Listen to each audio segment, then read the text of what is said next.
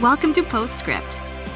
Here we hope to answer your questions and help you dig deeper into the messages and sermons at Faithbridge by talking with the teacher of the day.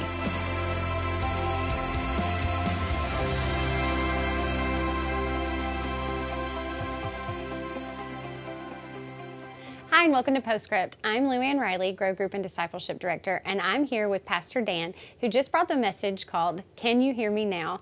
What a great message on hearing from God. Thank you. I love that you addressed a lot of the questions that I think most people have about hearing from God. Does He speak, and how does He speak? There were a few questions that came in. Good. So I'm just going to jump right in them. Sure.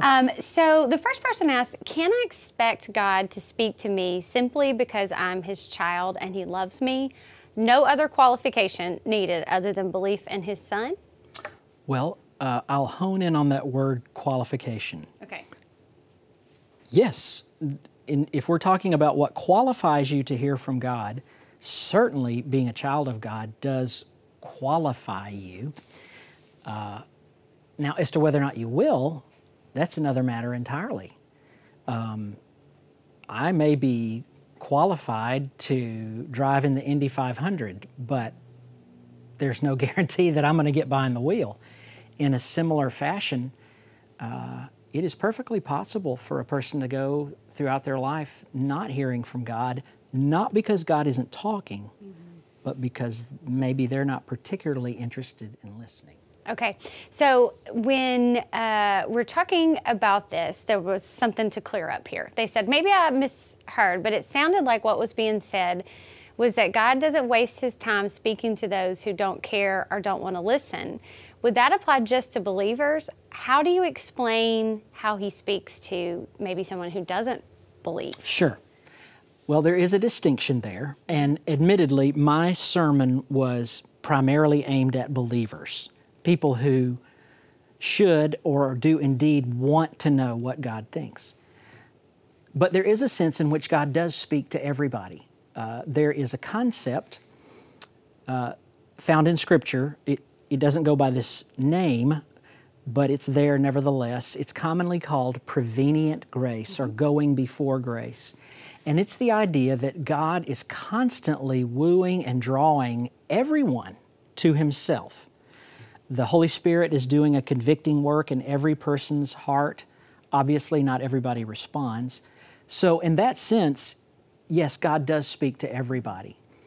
Where my sermon, I think, was a bit more focused was on once you become a believer and you have a vested interest in knowing what God thinks, these are sort of the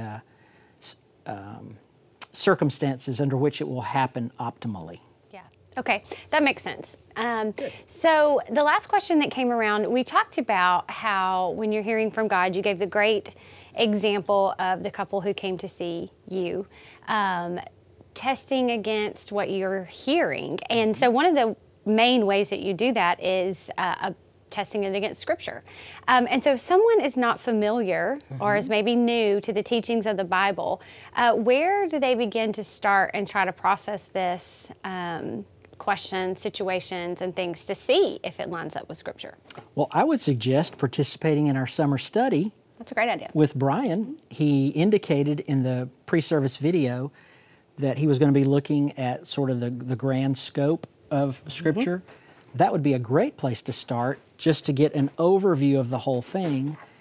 Get in a grow group. Yep, that's what we do. That's what we do here.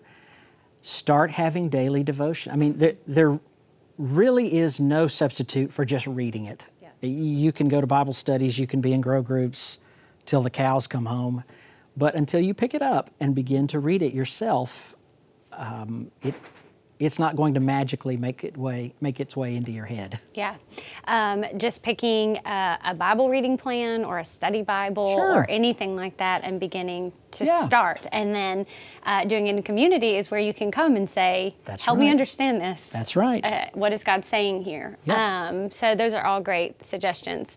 Excellent message. Thank you. And thank you for that and for the resources. You bet. Thank you for joining us here for Postscript. We'll see you back here next week.